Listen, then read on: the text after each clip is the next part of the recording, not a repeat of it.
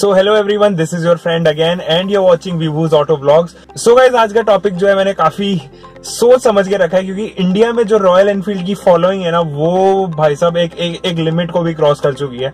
तो उसी के ऊपर आज की वीडियो है। मैं बताने जा टॉप 10 फैक्ट्स जो रॉयल एनफील्ड के शायद आप लोगों को ना पता हो। सबसे पहले तो इंट्रोड्यूस कर दूं कि जो रॉयल एनफील्ड की फॉलोइंग है इंडिया में, वो मैंने आपको पहले ही बताया था कि बहुत ज्यादा है। यूके और इंडिया में जो एक पहचान है वो इसकी अलग ही लेवल पे पहुंच चुकी है। हालांकि ग्लोबली भी बहुत ज्यादा डिमांड है रॉयल एनफील्ड की बाइक्स को लेके। इंडिया की अगर मैं बात करूं तो जो क्रेजीनेस है वो इतनी हद तक है कि बुलेट टेम्पल यानी कि बुलेट बाबा के नाम से भी अगर आप जानते हो, जोधपुर के पास में एक डिस्ट्रिक्ट है पाली नाम से, वो राजस्थान में फॉल करती है, वहां पर बुलेट को पूजा जाता है। You won't believe this but it is a true story. You can Google it out और आपको हर एक डिटेल पता चल जाएगी। करते हैं इस वीडियो को स्टार्ट बिना किसी टाइम को वेस्ट करते हुए और देखते हैं कि क्या क्या अननोन फैक्ट्स रहे हैं रॉयल एनफील्ड को लेके।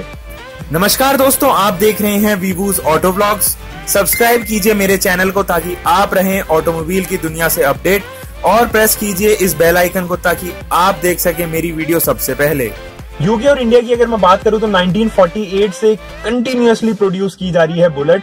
सो इसीलिए जो बुलेट मॉडल है वो वर्ल्ड का सबसे ज्यादा बिकने वाला और सबसे ज्यादा मैन्युफैक्चर्ड मोटरसाइकिल ब्रांड है जो कंटिन्यूअसली प्रोड्यूस हुआ है। इसीलिए बुलेट मॉडल जो है it is the world's largest continuously running motorcycle model जो कि अभी तक प्रोडक्शन में है। इंडिया की अगर मैं बात करूं तो यहाँ पे 1955 से ये लगातार बिक रहा है और इसकी सेल दिन प्रतिदिन बढ़ती जा रही है। पिछले 3 साल की अगर मैं बात करूं तो इसकी सेल्स 50% इंक्रीज हुई है, यानी कि हर साल 50% की सेल इंक्रीज करना अपने आप में एक फिनोमिनल जॉब है। सन 2014 रॉयल एनफील्ड के लिए बहुत ही शानदार साल रहा, क्योंकि इसने उस साल ग्लोबली 3 लाख यूनिट्स बेची अपनी मोटरसाइकिल्स की, जो कि हार्ले डेविडसन से भी ज्यादा है।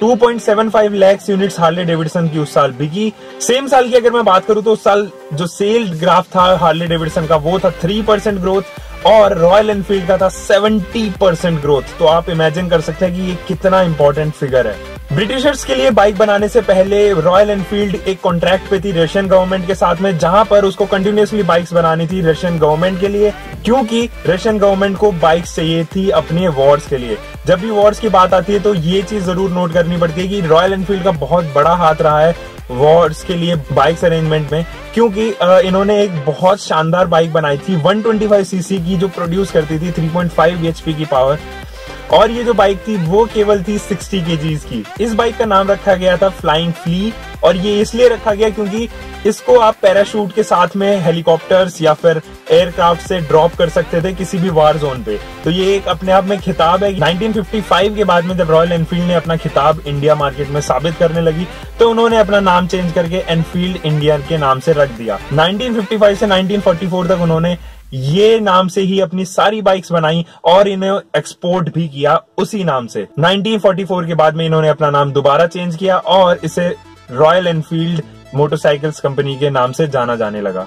1955 के बाद में ही रॉयल एनफील्ड ने किया मद्रास मोटर्स के साथ में कोलैबोरेशन और उन्होंने कंटिन्यूअसली फिर मैन्युफैक्चरिंग करना स्टार्ट कर दिया। इससे पहले क्या होता था कि पार्ट्स को इंपोर्ट किया जाता था, उनको असेंबल किया जाता था और अकॉर्डिंगली उनको एक्सपोर्ट दोबारा से किया जाता था ऑल अक्रॉस द वर्ल्ड और इंडिया में भी। तो अब रॉयल एनफील्ड ने 1955 के बाद से इंडिया में ही इंडिजिनियसली प्रोड्यूस करने लगे अपने कंपोनेंट्स और उन्हें सिंपली असेंबल करने लगे इंडिया में ही। 1965 में इंडियन गवर्नमेंट ने सर्च करना स्टार्ट किया कि कौन सी मोटरसाइकिल्स हमारे फोर्सेस के लिए, हमारे पुलिस के लिए, हमारे BSF के लिए बेस्ट रह सकती है पेट्रोलिंग करने के लिए।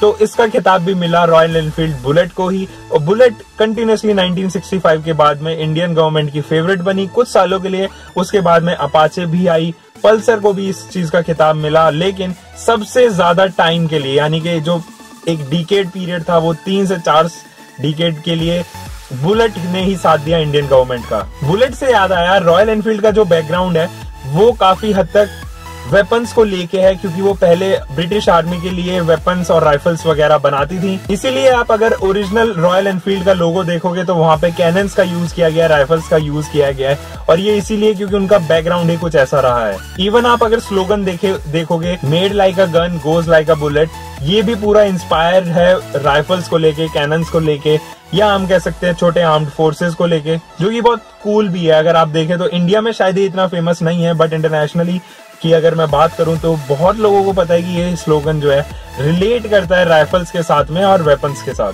1990 में रॉयल एनफील्ड ने एक डीजल वेरिएंट की बाइक भी निकाली, टॉरस का नाम उसे दिया गया। 1990 के बाद में 12 साल तक कंटिन्यूसली वो प्रोडक्शन में रही, लेकिन वो एक कमर्शियल फेल थी इस कंपनी के लिए, इसलिए उसको कर दिया गया 2002 के बाद डिसकंटिन्यू। रॉयल एनफील्ड की अगर एक्सपोर्टिंग की बात करूं तो वो 42 कंट्रीज को एक्सपोर्ट करती है अपनी बाइक्स। इसमें सबसे ज्यादा खिताब यूके एंड इंडिया का ही है, क्योंकि यहाँ पे फैन फॉलोइंग बहुत ज्यादा है रॉयल एनफील्ड की लेके।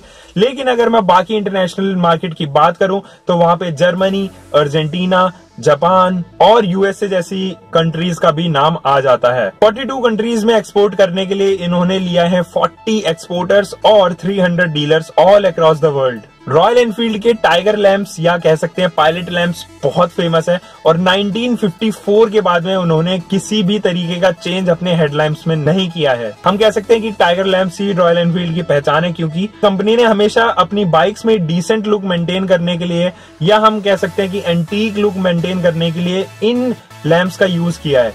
पायलट लैंप्स बहुत फेमस है बुलेट की भी, और कोई नहीं चाहता है कि उनके साथ में छेड़खानी हो, क्योंकि वो थोड़ी सी एंटीक और थोड़ी सी आउट ऑफ द बॉक्स लगती है देखने में। लास्ट पॉइंट पे मैं रखूंगा कंसेप्ट स्टोर्स का। जो कंसेप्ट स्टोर दिल्ली में खुले हैं रॉयल एनफील्ड के, वो बहुत कूल है और वो इंस्पायर्ड है किसी भी बाइकर्स की लाइफ को लेके।